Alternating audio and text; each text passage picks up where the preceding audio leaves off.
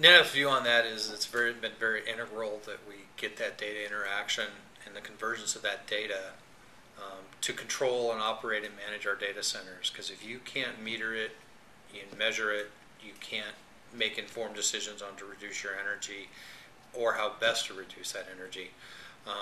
That's been a key and critical thing that deploying the network building mediator has been for us. It's helped us do that and manage it and control it much easier in the space, to where we're actually taking and we've changed our methodology for energy efficiency, and we're actually controlling our production IT data center off of the inlet temperature sensors of the IT equipment by utilizing the mediator for that interface.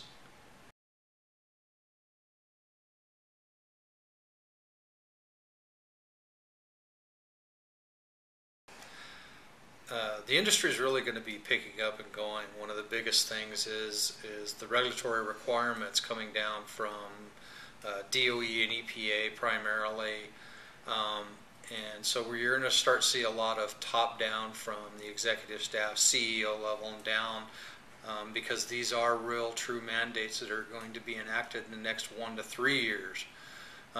So that's going to sustain us for the next 5 to 15 years for really embarking on energy efficiency, and we're going to see a lot more of the high-tech industries, commercial, industrial, real estate, and even all the way down into the homes and stuff. We've seen a lot of that here in California. They're doing a lot of test installations of smart meters and the interactions so that it all rolls up and into the smart grid. One of the nice things that I'm looking forward to is Cisco's new product they're coming out with is the Mediator Manager, that's really going to help me collect and interface to the deployment I have of all the mediators at our Sunnyvale campus. I have 19 mediators deployed across 11 buildings.